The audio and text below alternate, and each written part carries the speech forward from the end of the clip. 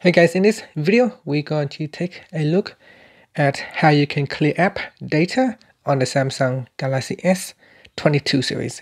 First, tap on the home button to go back to the home screen. From the home screen, swipe down at the top and tap on the settings icon. In settings, you want to go down and tap on apps.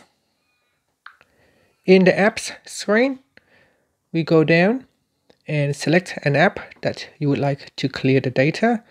So for example, I'm going to tap on the Drive app. In here, you go down and tap on Storage, then tap on Clear Data. Next, tap on the OK button to proceed. Once you clear the data, it's also clear the cache as well.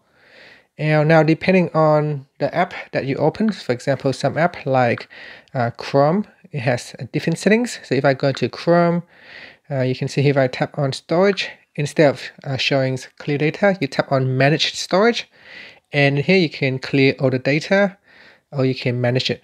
So depending on which app you have opened, the option may be a little bit different. And finally, you can tap on the home button to go back to the home screen. Thank you for watching this video. Please subscribe to my channel for more videos.